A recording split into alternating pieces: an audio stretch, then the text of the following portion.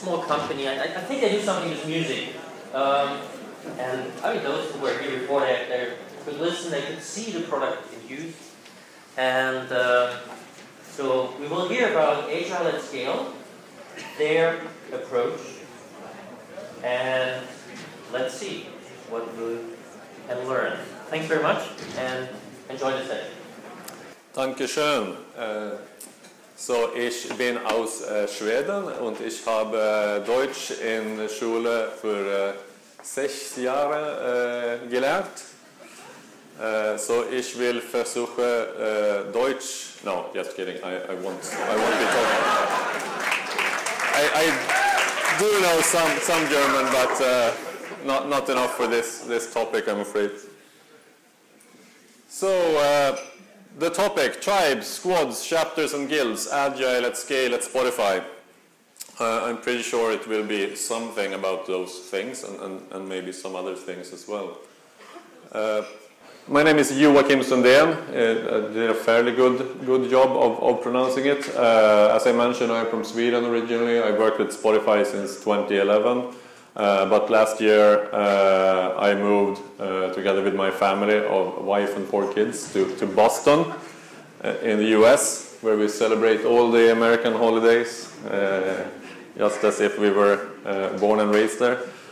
This one is called Halloween. Maybe it reached Austria as well. Yeah, actually it's funny, but as you may or may not know, and I will talk a little bit about it, we call some of our department or structures for tribes, and now our tribe in Boston actually was named Quest after a reorg, so now we have a tribe called Quest. That's a musical reference. I'm also the author of this book, Kanban in Action, which I learned was recently translated to Chinese and sold out. So if any Chinese speakers here, you can get it in Chinese. And also Japanese soon, kind of full circle there with Kanban. So, who here knows what Spotify is? Okay, pretty much everyone, but for you who didn't raise your hand, it's a music streaming service. It's actually founded by a couple of Swedish guys, and our headquarters is in Sweden.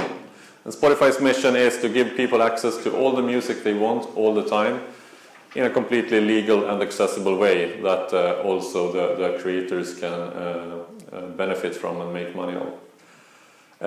We were founded in the spring of 2006, so it's a little more than a 10-year-old company. We actually had Celebration X last spring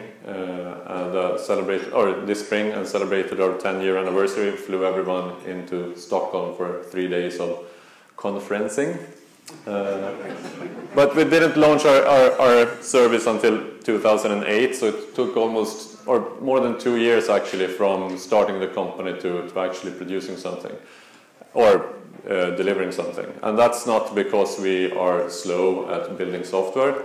But rather that's the time it took for our 2 founders. They say they basically lived on an airplane for those 2 years, just flying to different record companies and taking it from there's no chance in hell this will ever happen to actual ink on paper and got to do that. So now 10 years later we're 100 million users. 40 million paying subscribers, over 2 billion playlists have been created at Spotify. We're in 60 markets, and we have 5 development offices: Stockholm, Gothenburg, New York, Boston, San Francisco, and I think we can actually count London now as well, so 6. We're over 2,000 employees, a little bit more than 120 squads. When I joined 5 years ago, we were like 100 in engineering and maybe 10 squads, so it's been quite a fast growth. And I like to ask this question because I often get so funny answers, but do you know how many record labels we have deals with? Just shout a guess. 2? Yeah. 2,000? All of them? Good answer. So it's actually, there's always someone saying 0 for some reason, but no, we're not pirates. So it's 300,000. And I like to say that because it emphasizes also the complexity of and why we're so. How come you're so many people? Well, there's a bunch of people in labor relations, I'll tell you, and in legal and so on and so forth. It's a complicated business. So, how many of you have seen this white paper called Scaling Agile at Spotify?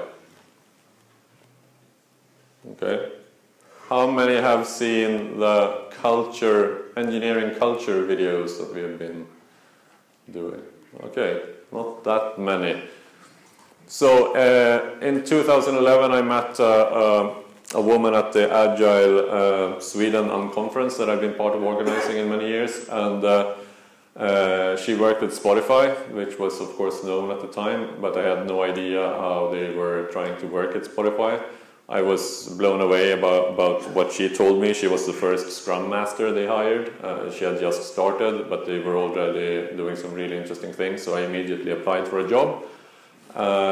So I guess I recognize the feeling of being intrigued and wanting to learn more about the Spotify story. And a lot of other people started also taking an interest, and Henrik Kniberg, who's very known in the Agile community, came in as a consultant, and he started documenting and sharing this. And then I've mostly been on the inside, and it's all of a sudden you keep hearing about this Spotify model that's being sold and educated. People are educating or training others in the Spotify model. There are consultants who actually sell that as a way of scaling Agile that we've never heard about them. They've never been in touch with us. Yeah, they call it the Spotify model. That's never a word that we've used internally. Well, I guess it's gone full circle and now we use it even. But we didn't come up with it. And I've been curious what it actually means. So, as you might know, there are only two hard problems in software development. Naming, cache invalidation, and one-off errors. So, how about starting with a definition? So from Oxford Dictionary of English, what does model mean? Well, it could be a three-dimensional representation, a thing used as an example to follow or imitate, simplified description, person employed to display clothes by wearing them. Pretty sure it's not that. A particular design or version of a product. I can't help to believe that a lot of people consider this is the Spotify model, a thing used as an example to follow or imitate. And well, it seems like we're a successful company, we're super big, everyone knows about us, lots of people love the product, so our model of working must be great, right? Well, maybe not. There's another more fitting description, that's a simplified description of a system or process. And that's what it's always been for us. The white paper that we published was a snapshot, basically, of what we were doing at that time. It's now, what, 4 years ago, 3.5 years ago. And in many cases, it was just something that we were trying to do, that we thought would work for us. And even when people had started reading it, we had changed and we were doing something different because it didn't work. And we were experimenting a lot. The jury was definitely out on whether we were successful or not. And we wanted to do it differently from traditional companies because we felt that we weren't a traditional company and that we wouldn't be able to accomplish what we wanted to do if we would be doing things like others were doing it. And it just wasn't part of our culture. So when I hear people saying, we're implementing the Spotify model, I'm a bit concerned because I don't think that they necessarily have the same culture, the same background, the same challenges, the same context as we do.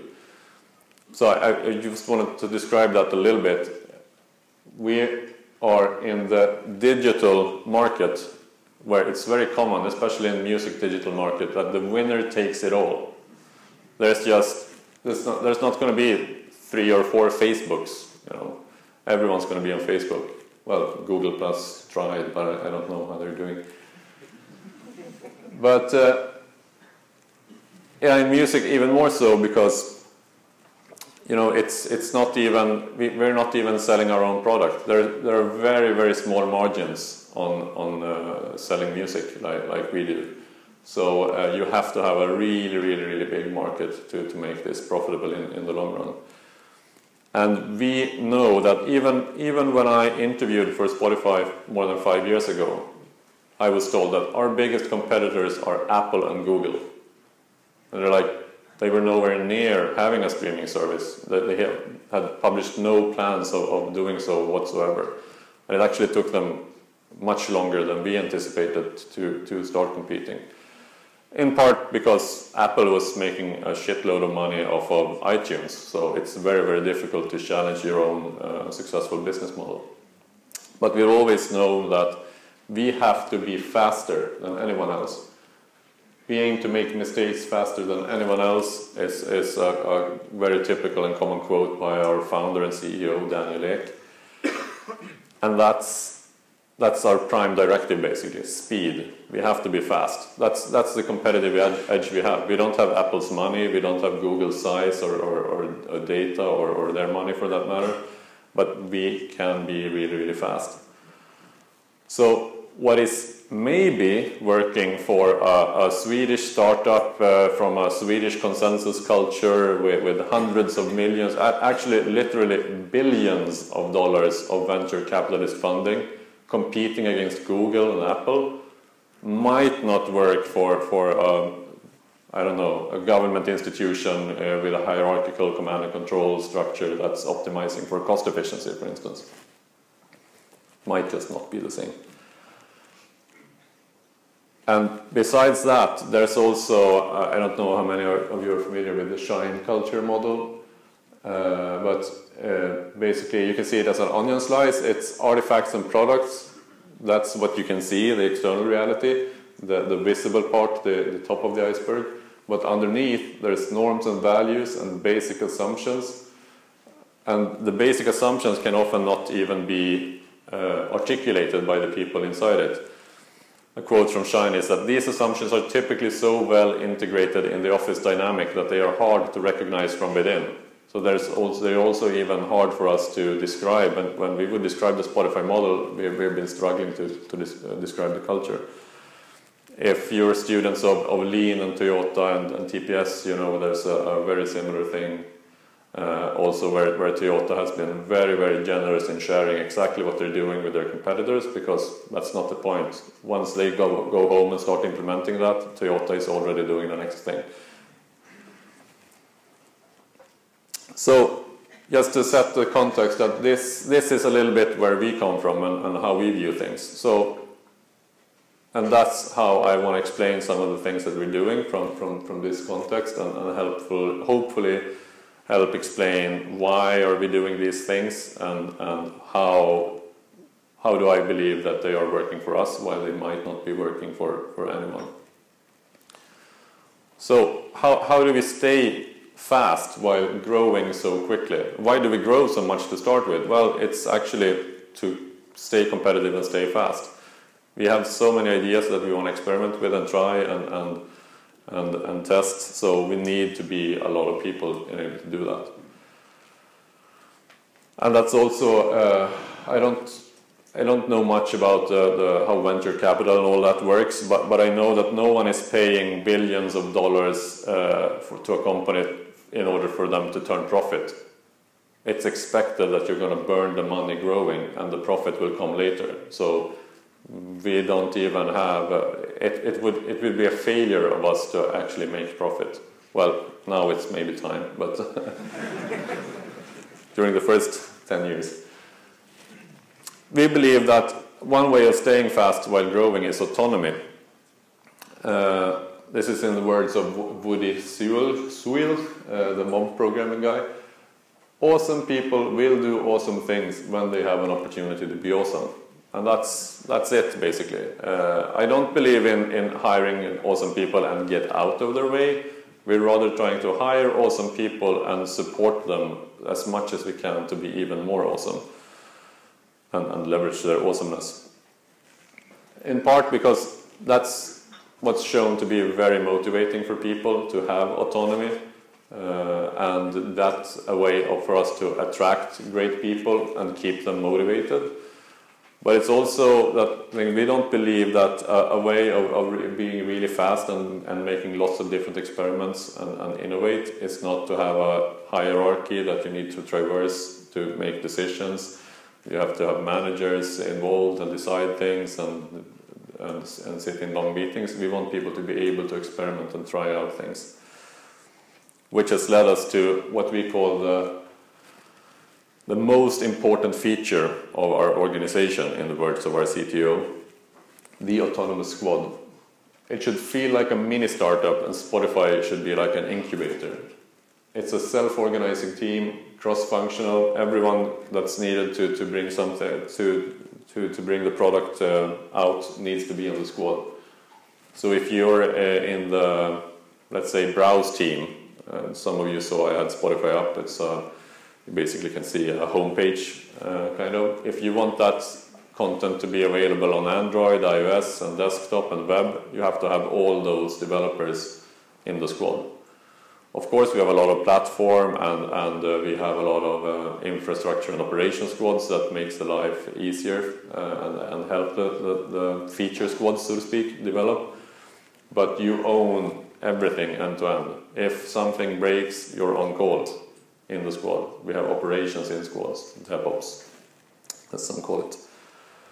So there's also in the white paper there were a lot of things like a squad is always co-located, it should always be 7 to 9 people, and so on and so forth. I'm currently working with a squad of 16 people with engineers in San Francisco, Los Angeles, Boston, Argentina, London, and Stockholm. Is it ideal? No. But we've decided that mission is greater than location. We tried, and I think it was interesting, Luke Homan talked about that a little bit, like earlier today. How do you're saying, oh, everyone has to be co-located, but then again, we need to do this at scale, and we need to have the talent and the passion wherever it is. So that's a compromise. So it's funny when people say that, oh no, the Spotify model says that you should or shouldn't. Like, there's no model saying anything. That's what we tried to do, what we believed in at that moment in time. So for this to work, there's something that's needed in the organization. Close your eyes and just fall down, okay? Okay, then Lauren's going to catch you. Okay, it's called the trust fall. Okay, trust fall. Ready, set, go. Yeah. That's trust. So if I would use one word to describe what's different at Spotify from most other workplaces I've been working at, I would say it is trust. We really trust people. We all hopefully also communicate better than that. But so one maybe silly but typical example is this is the self-service tech gear at Spotify Stockholm office. You can just grab, if you need a keyboard or a mouse or adapters or whatever, it's just batteries, you can just grab it. If you zoom in a little bit, you can see there's price tags, so just make you aware of how much you're actually spending if you're constantly losing your keyboard or for some reason. But it's that's a given that we have things like that. Also, all engineers have access to all production servers. We have a travel policy that means you don't have to have anyone's approval to book a trip or a hotel. So I just booked this trip here from Boston without my manager's approval or anything. It's not needed. But also, this is a quote by Don Reinertsen that I really like. Decentralizing control requires decentralizing both authority to make decisions and the information to make them correctly. And I don't know a more transparent company than Spotify. Everything is basically shared. We have, when our board has earning calls with investors, it's transcribed and shared with the entire company. All company metrics, plans on what we will be doing or 2 or 3 years, that's very, very secret and we don't want competitors to know. Everyone's have access to that information. And we have town halls every 3 weeks with all of the C-level people on stage and people asking questions, really, really bold questions. And the ones that they can't answer, they always publish the answers in a document. There's also a culture of celebrating failure. This is one team that had a fail wall, so they actually put up all the failures they made. They put up a note and what they learned from it.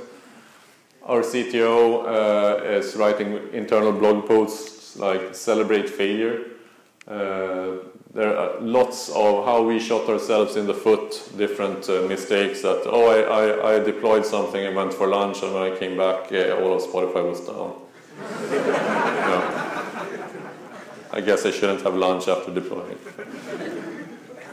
Learning. We also have a team in New York recently that started doing failures of the week. So at their all hands they have every week, they share their failures and people vote and you get a silly prize for the most fun. And it turns out that has been a great way to actually, a more fun way to share what different squads are up to do it like that. And I don't know if you're familiar with the Google Aristotle project, where they did research over several years, hundreds of teams, seeing what are actually making the difference, separating great teams from not so great ones. And one of the biggest things they came out with was psychological safety, basically safe to fail.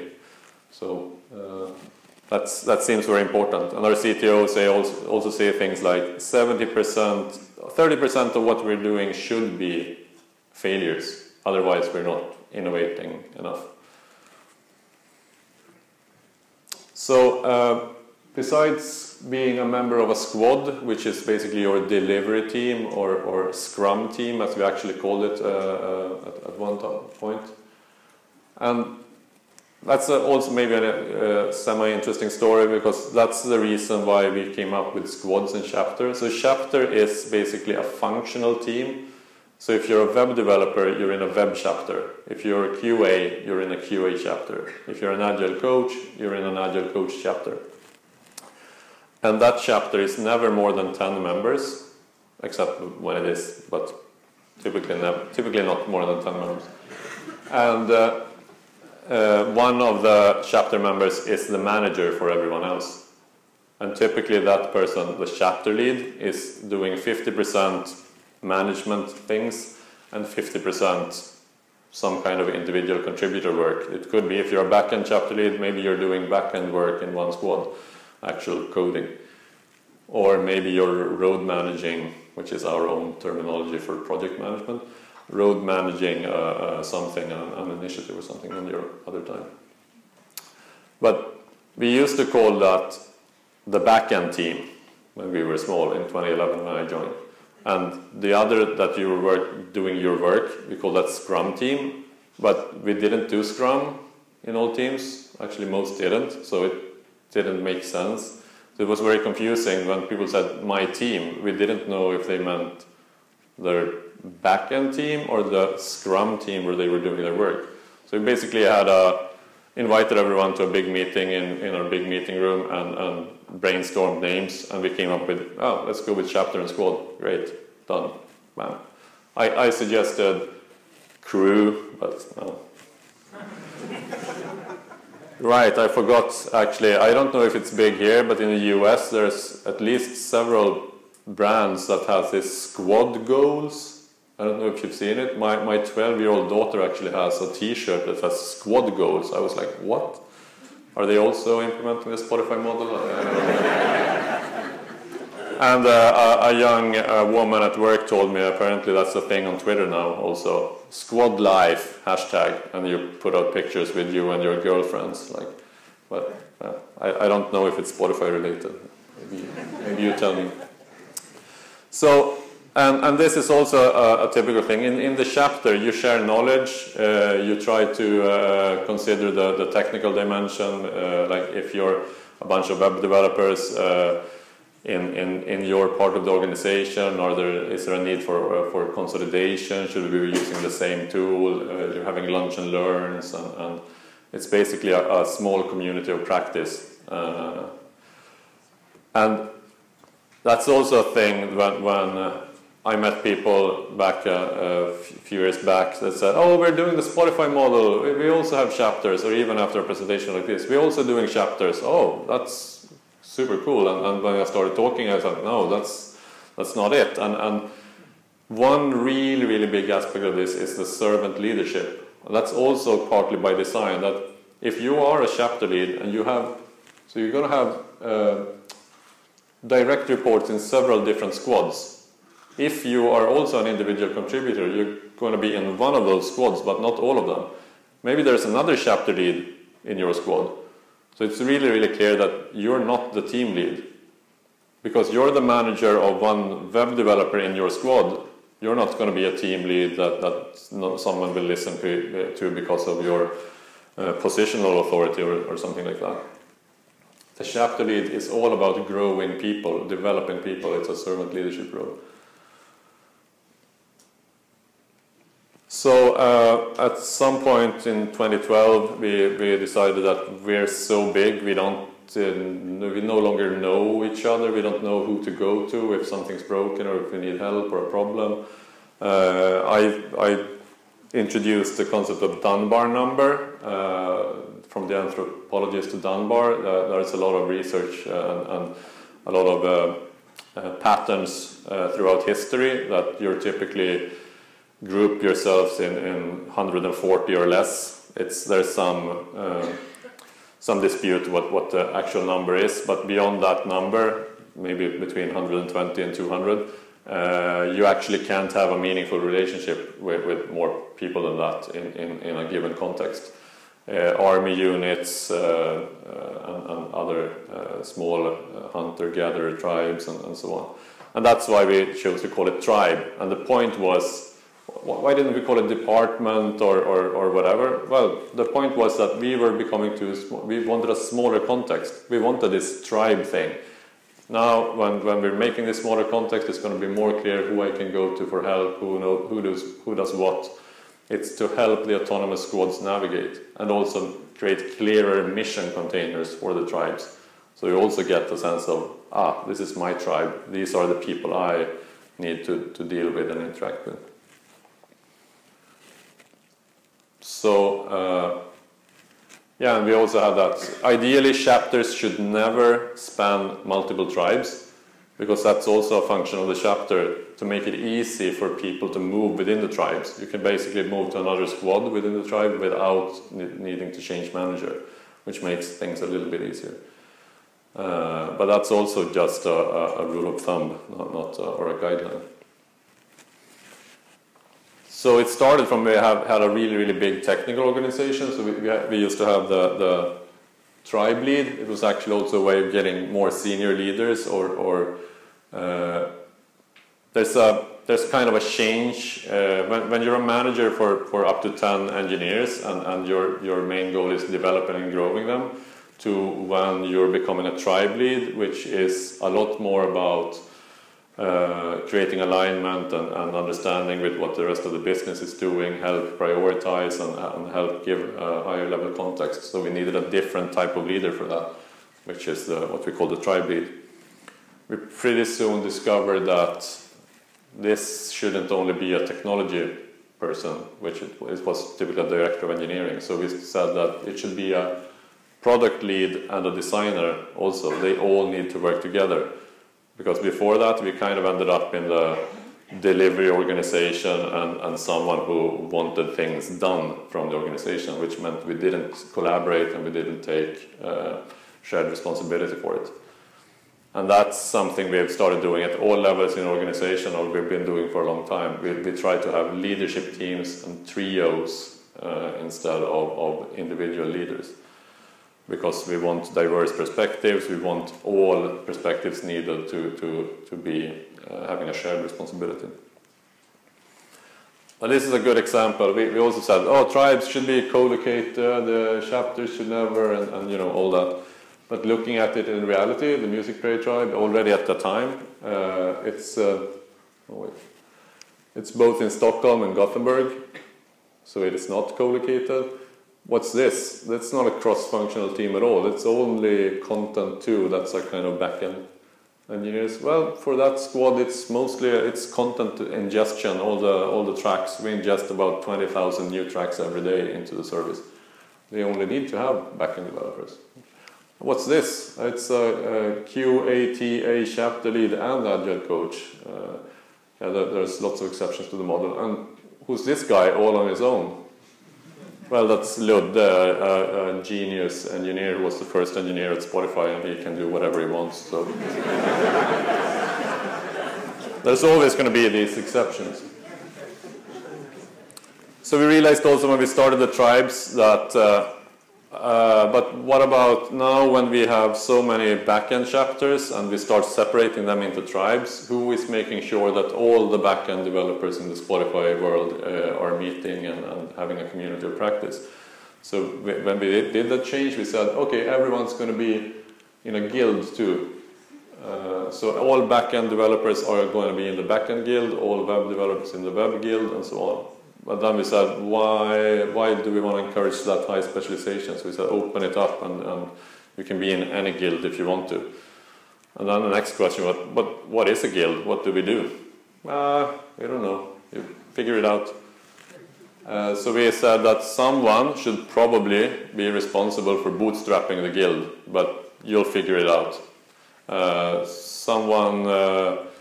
The web guild were three people that started doing it together. In another guild, there was just one guy doing it. So they started having unconferences, basically. A full day where they met in Stockholm or New York and doing lightning talks and open space sessions and some social activity in the evening. And a mailing list, and that's it. And what happened was that now there was all of a sudden a concept called guild. So people started running guild, whiskey guilds, continuous delivery guilds, innovation guilds. So that was a structure that just emerged, and people started using it for all kinds of purposes. So we recently, or actually that was last year, we had yet another level of the organization. That's Alliance. That's a collection of tribes. So why don't we just call it business unit? Well, we actually have a lot of people that have worked in lots of other companies and senior level people who would know about business units. I didn't, so I would default to calling it business unit. But there are differences. So the alliance basically came about when we put the trios together. So we had T, P, and D. It also became much clearer how important it was to align on verticals, and also as we grew bigger. So the alliances were actually shaped, one for revenue, which is basically our ads, and as you could see, we have 100 million users and 40 million paying, so it means at least 60 million free users, so we have a large ad business. We have one alliance that's actually going to show it. The consumer alliance, the creator alliance, the revenue alliance. We organized according to those three vertical missions with a single customer in focus. Then we pretty quickly found out, whoa, that's a really big group of people. That's like 300 or 400. So it really didn't work. So we reorganized and did more alliances that were smaller, but still with a collection of tribes. So I don't have that much more to say about alliances at the moment, but we'll maybe learn more as we go. It has increased the focus of or what it has done is to make it easier to deliver a certain kind of cross-cutting projects actually in the organization. But the point is, we have a lot of levels of hierarchy, you could say. There's squads and chapters and tribes and alliances, and then there's functions, and then there's a company. Still, people perceive Spotify, they often use the term flat hierarchy or no hierarchy. But looking at the chart, it seems like there are so many levels, especially in parts of the product organization, there are even more levels. But it's because it's not a reporting structure, we call it a supporting structure. And it's very, very clear that... okay, I have colors on mine. Do you see colors? Okay, those are red. Well, the ones on the top are contributors and the others are managers supporting those. You don't have to traverse the hierarchy. To get something done, you don't ask your manager who asks a manager who asks and so on. You just interact directly with whoever you need to get the work done. So it's more of a network organization and it's an open source model. So if you ask someone and you can't get them to change what you need, or you can do it yourself, and they'll review your work and accept it.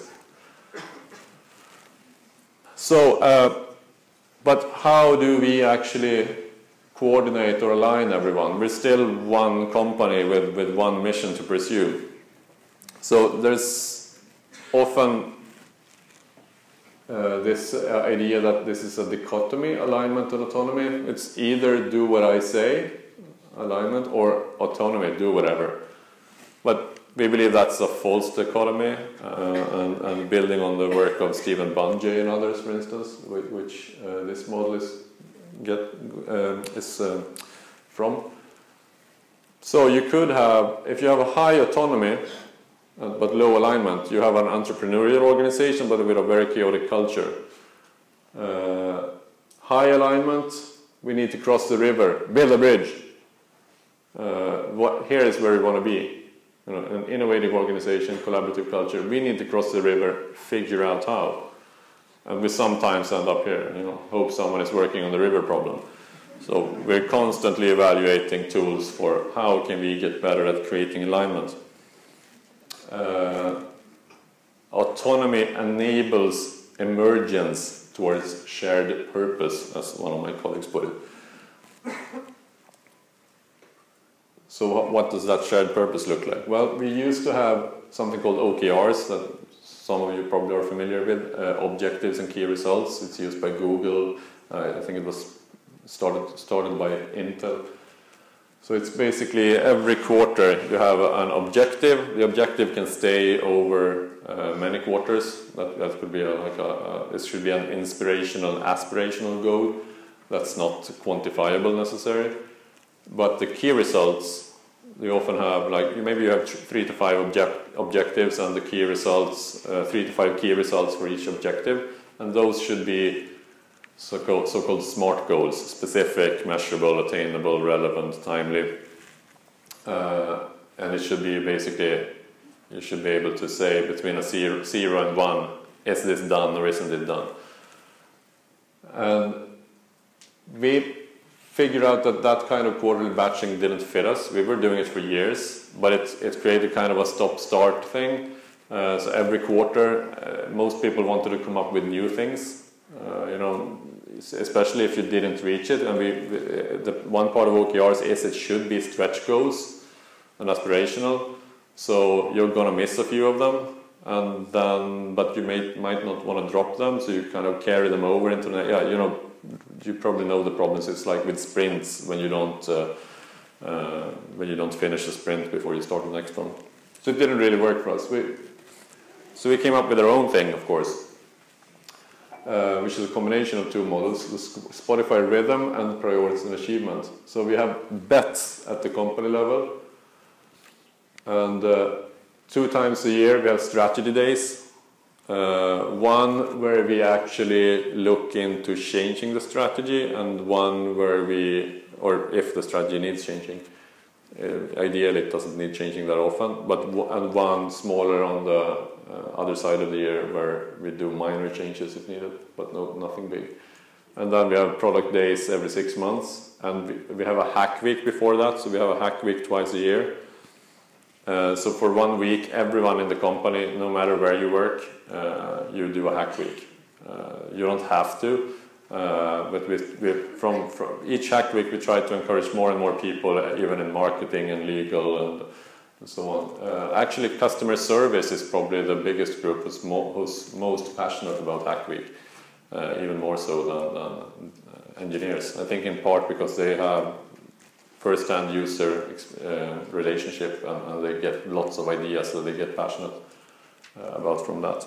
So we kind of use that hack week to innovate and get ideas that will inform our plans for the next quarter or two. Then we have prioritization workshops with TPD, that's technology, product and design. That's basically what we call our R&D or product development organization. And then this boils down to priorities and achievements, as we call it, on squad level. The thing is, though, that when we roll this out, typically when we roll things out, it's like, here's company operations now has this idea on how we're supposed to work. At the high levels, it's often immediately implemented, but then in squads, they're like, what's this? No, thank you. We're just going to go on, do what we've been doing all the time. So it didn't really catch on. So I was involved in research and understanding why does it catch on in some instances and why not in others, mostly not. And we suggested some changes as well, and we're going to do the second reroll when we said, you know what, do we really need to mandate this at this level? Probably not, so we just scratched all of it. So now we only have the Spotify rhythm. So we used to use OKRs and priorities and achievements, and now it's only the Spotify rhythm. But here's a twist. Since a month back, we're taking OKRs back again. So now we're doing OKRs and the Spotify rhythm or Spotify bets. We're doing OKRs on TPD level. And why am I telling you all this in this excruciating detail? Well, it's also to show that we're just figuring things out as we go. We're changing, we're adapting, we're trying new things. Some of them work out, some of them don't. That's how it's always going to be. But briefly, the Spotify rhythm is also, we have company beliefs that are set by Daniel Ek and the lead team, which leads to North Star goals. I see I've dropped some texts here. And from the bottom up, it's both top down and bottom up. We generate data, which leads us to insights, which leads us to beliefs, which leads us to make bets. And this is where they meet and become actual company bets. So that's a system that we use called DIBS. So it's data, insights, beliefs, and bets. Everything you want to do that requires more resources than you have in your tribe and other people, it needs to be phrased as a bet, which needs to be based on a belief, which is based on an insight, which comes from data, and a metric. What does success look like? For people who prioritize this to understand the value of it. So then we have a big Kanban board kind of for the company, with company bets in now, as we're currently being rolled out or productized. Then there's a lot of people working on it to get it shipped. In the next, well, start with the later, that's problems we're exploring. We're kind of exploring the problem space. And if we decide that that's something that is worth doing, we start exploring a solution. And once we've settled on a solution, we move it into now where we productify it.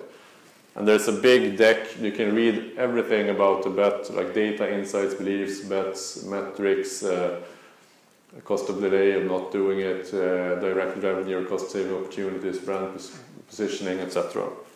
And every time there's a review meeting, a new deck with updates is sent out, transparent, and for everyone to see and learn from.